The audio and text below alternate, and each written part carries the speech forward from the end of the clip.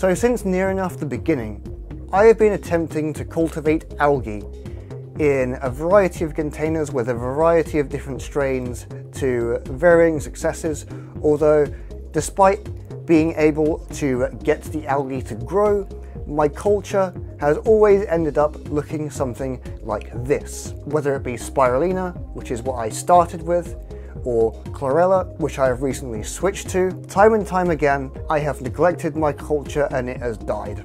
However, this time I thought to myself, I really want to get serious about algae cultivation and trying to turn algae into third generation biofuels.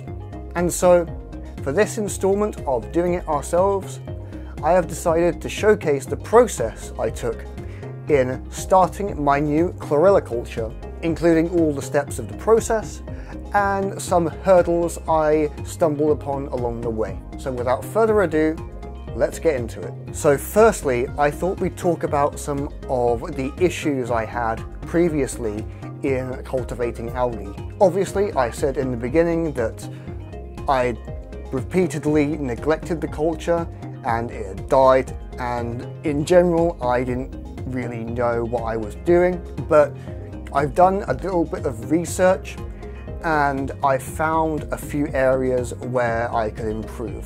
Something I personally observed, firstly, is that my solution for aeration and agitation was inadequate for the size of my culture. It worked well back in 2022 when I first started, and I was using tall pop bottles, or soda bottles if you're American. Now that I'm using what's essentially a clear polypropylene tub, that's a different shape and is a lot larger, the little pump I was using wasn't passing enough air through into the culture, it wasn't bubbling enough air, and so what that meant was that the air supply for the algae was limited and it wasn't agitating the culture enough in order to circulate the algae around the medium. The second issue, and this is something kind of weird that I didn't notice at first, or I didn't know what was happening.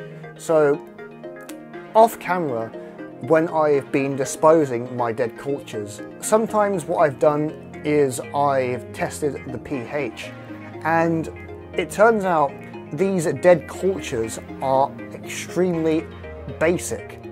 They're very alkaline, and this is something I didn't pay enough attention to. When you start out your algae culture, you'll tend to have quite a neutral pH, and as the algae absorb nutrients and release things like ammonia into the system, what tends to happen is that the alkalinity will increase. You see, what tends to happen if you let the culture get too basic is you'll have something called cell lysis, where the cells will start to rupture and release certain chemicals called carotenoids, which give a dead culture its orange hue, but also serve as an indicator that something has gone wrong. And so something I'm going to take into account here on out is to periodically check the pH and adjust it accordingly with something like citric acid or something like that,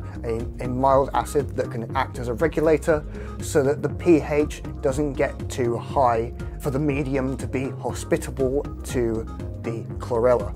Yet another thing is fertilization. Something I forgot to do in my previous attempts is to repeatedly fertilize the algae. Turns out, for as long as you keep fertilizing, the algae will rapidly undergo cell division and will undergo exponential growth as long as it has the essential nutrients of nitrogen, phosphorus, all that kind of stuff that's in fertilizer, whether it be natural fertilizers or inorganic ones. For chlorella in particular, what tends to happen when you stop fertilizing, when you stop adding things like nitrogen, and well, particularly nitrogen and phosphorus as well, the algae will stop growing, but it will start accumulating lipids. The cells will grow in mass, but they won't divide and multiply. And this is actually really good for things like biodiesel production because you want to maximize your lipid yield as much as possible.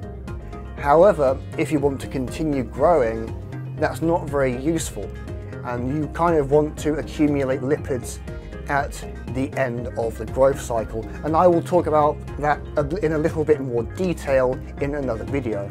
But to sum it up, what I've learned is that if you want to keep up that exponential growth, you need to keep fertilizing the medium, which will continuously provide nutrients for the algae. So now that I've addressed those issues, let's take a dive into how I got this started. So firstly, after cleaning out the old junk and wiping it down, I had a clean container, although I wanted to be extra cautious. So one of the first things I did was actually shine a UV torch onto the lid and inside of the container in order to make sure that any microbes or anything that wasn't algae was basically destroyed or killed, so that nothing could contaminate the culture medium. Secondly, what I did was I did a bit of patchwork on the lid of my tub. I made a large hole in the center and I patched up the rest of the lid with some hot glue, as there was a great big crack in it, and I was ready to continue to the next step. Next was my agitation and aeration solution. Initially, I, in theory, designed a system that would provide rotation inside the culture as well as aeration. Something that I come up with was to have a two-part system where one part holds a bearing and is connected to a hose, and the other part serves as both the tube for the air to flow and as the rotor. And the idea was that the air would flow downwards into the rotor and it would come out of the two ends, and you would get rotation as well as providing air to the culture. And that sounds all nice in theory, except you'll understand in a while why that didn't work. But anyway, what I did was I printed the objects in blue PLA, I cleaned up some bearings in isopropyl alcohol before lubing them up with some super lube thinned out with some WD-40. I inserted the bearing into its housing, which would also be the air inlet. I attached this assembly to the lid of my culture using some nuts and bolts and some hot glue, and after that I attached the rotor to the inner part of the bearing and I tested it out, and it didn't work, and for a glaring reason that I overlooked. Basically, because I was running the bearing with no caps, and you kind of need to in order to get low friction, the air wasn't even getting anywhere near the bottom of the tube that I had printed. And that meant that I had to switch to another solution.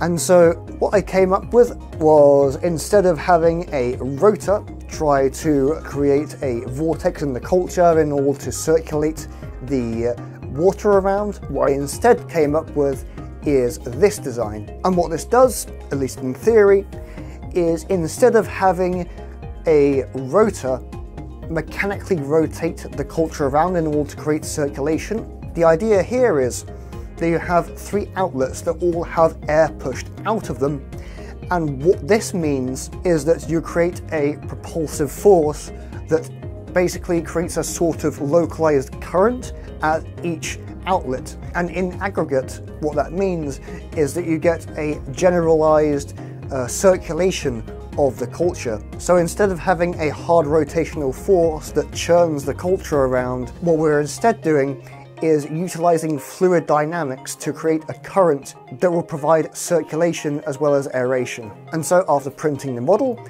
I decided to give it a bit of a blow test, and it seemed to work. So I tried it with my pump, and the pump I had just wasn't working. It just wasn't providing enough pressure to push the air through the tube and out of the 3 outlets. I quickly found out why. You see, when I took a look under my air pump, I quickly noticed that it was pretty weak, with only providing a air volume of up to 1.8 litres per minute to a body of water. And I clearly needed something more powerful than that. So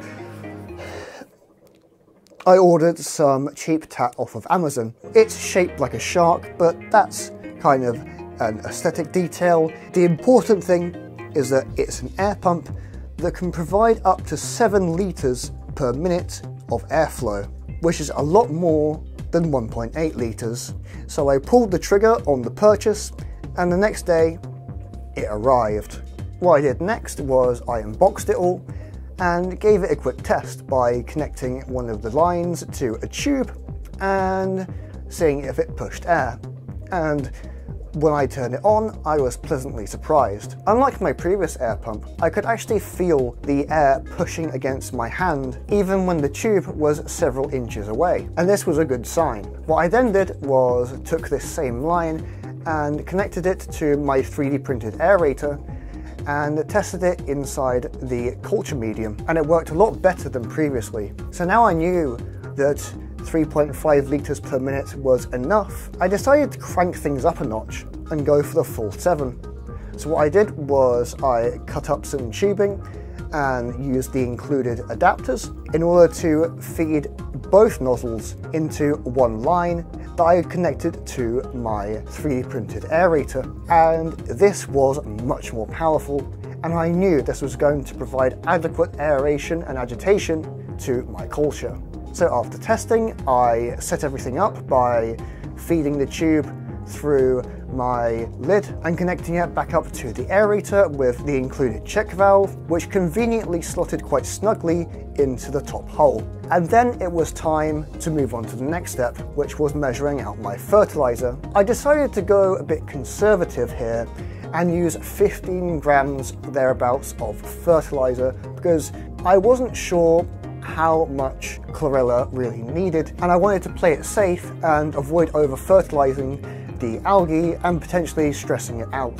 So I weighed out 15 grams of fertilizer and dumped it into the culture and allowed the culture medium to agitate for a couple of hours. Whilst I did this, I got my culture out of the fridge and allowed it to sit for a while in order to acclimate to the surrounding environment, and more importantly, acclimate to ambient temperature, which was around the same temperature as the culture medium.